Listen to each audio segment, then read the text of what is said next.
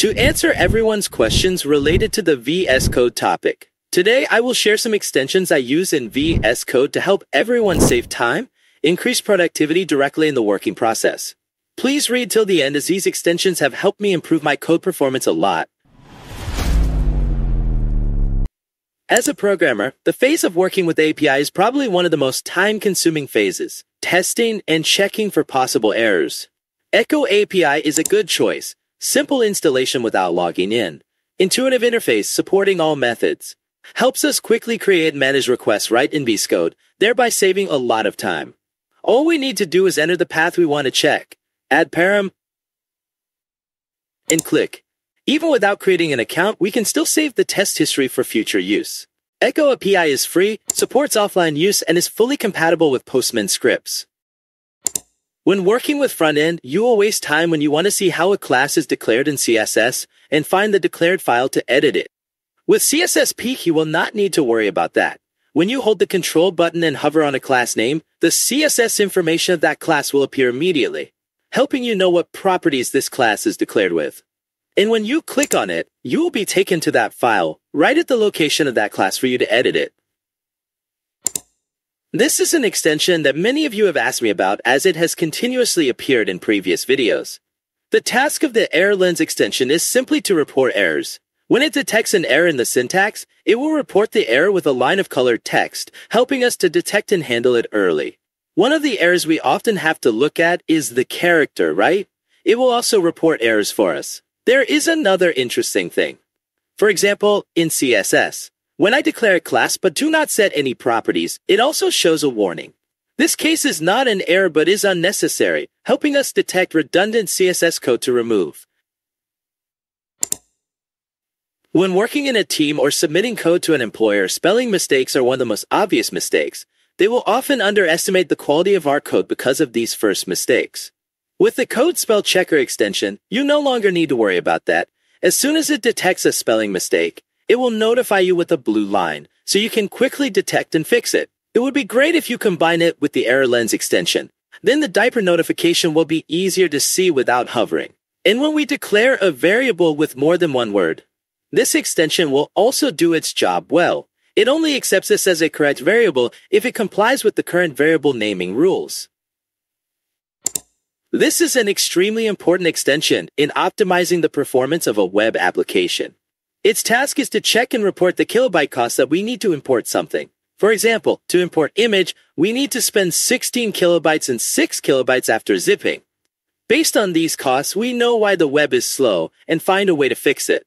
In this case, to import the bounds, I had to spend 71 kilobytes because I ran out of Lodash. Instead, I just imported the bounds, so the cost is now only 3 kilobytes. This is just a typical example. When doing a real project, its power will be shown in an amazing way. When working with a team and using Git, the AirLens extension is an extremely useful extension. It helps me simplify everything, giving me contextual information from Git about the code and file I am working on.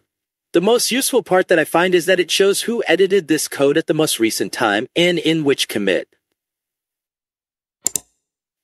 When working with HTML, sometimes the most time-consuming thing is to change the name of a tag. Because in projects, designs make HTML code have many overlapping tags.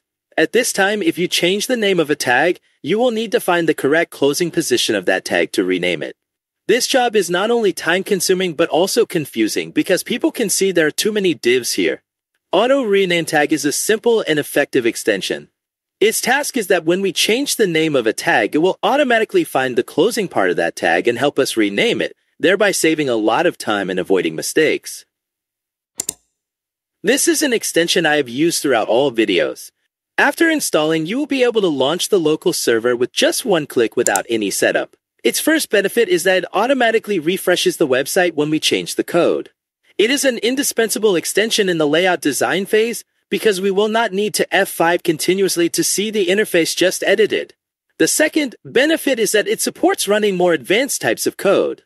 For example, in this case, I want to use the fetch function to get product data from a JSON file.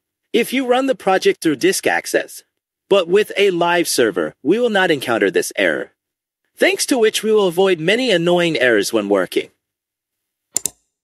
Since this is a top extension that is useful in saving time and improving performance, it is understandable that the bracket pair color extension is on this list. When working with code, we will have to use brace and parentheses characters. In some cases, when there are too many pairs of characters nested together, it will make it confusing and difficult to see, making it easy for us to put the code in the wrong place. This extension has the task of coloring the opening and closing pairs of characters to help us easily distinguish them from other pairs of characters, thereby making it easier to see and avoiding mistakes.